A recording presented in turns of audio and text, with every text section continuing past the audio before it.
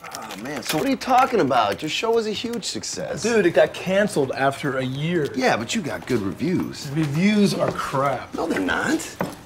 Reviews don't mean anything in the studio world. The only thing they care about is money. You know, the bottom line. Gross. Yeah. No, I mean, you know, it is an artistic field. People should care about the art more.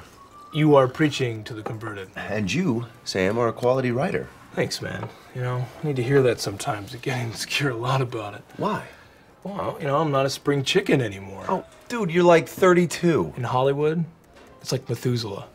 The Bluetooth Virgin is about two friends who are both writers, one who's more successful than the other, and it's about the situation that happens when one of them has to deliver the bad news about his friend's new screenplay. Well, what's the main problem? It was written. Oh, what's it about? I don't know. Are there characters? I'm not sure. Well, it sounds like an indie film. You know, my film is, I think, a real love letter to writers and the writing process, and it really will appeal, I think, to the sense of humor to writers, because it's a situation that all of us have been in, and, you know, receiving criticism and giving criticism, and I think there's a lot of humor and a lot of emotion in that situation. You can either lie, tell them you love it, or you can tell them the truth, take your chances. What would you do? Lie. I actually never set out to write a low-budget film. I write scripts and then try and find what I think is the best way to make them into a good film. And so it seemed to me that this script that I had just written, because I was interested in the subject matter and I thought there was interesting things to be explored there, after I wrote it, I realized it could be done for a very modest budget.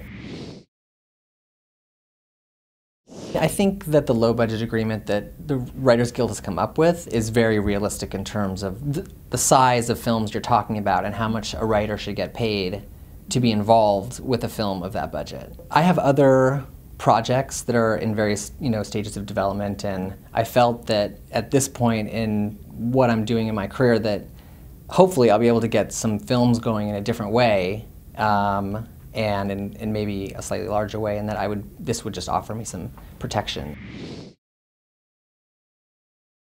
The same thing has happened on both films that I've written and directed, which is it takes about, you know, you finish the film and then you wait for a long time to get into your first film festival, and you premiere your film, and then you try and start generating some word of mouth and some reviews and hopefully some good press, and you try and think of who the most realistic distributors are for the film and who this material would really appeal to, and try and form relationships with those people.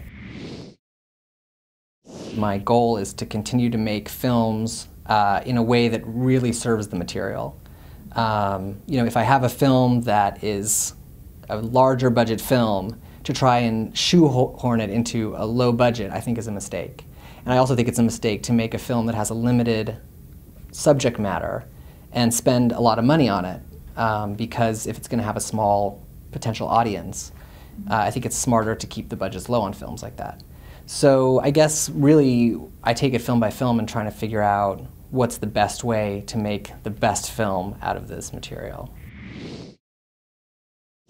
I just find it very fulfilling to make a film, and I've made films since I was a teenager, and I've always really charted my own path in terms of starting a film from the very beginning and taking it all the way through to the very end. And I find that way of making films very interesting. So I guess, you know, be excited about the process of taking a script from beginning to end. It's pretty fun to see a movie take its form all the way through.